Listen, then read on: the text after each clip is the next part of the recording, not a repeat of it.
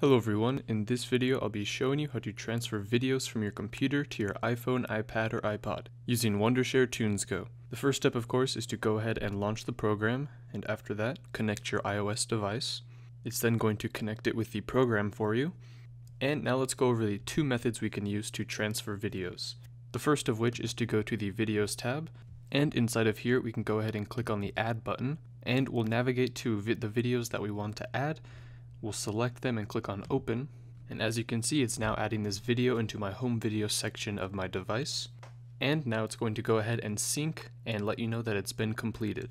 And the second method is to actually drag and drop them from an Explorer window, so we can just go in, select a few of the files we want, and drag them in there.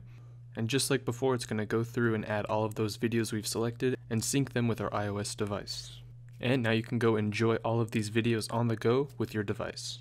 But that is it for this video. I hope you guys enjoyed. That is how you transfer videos from your computer to your iPhone, iPad, or iPod using Wondershare TunesGo.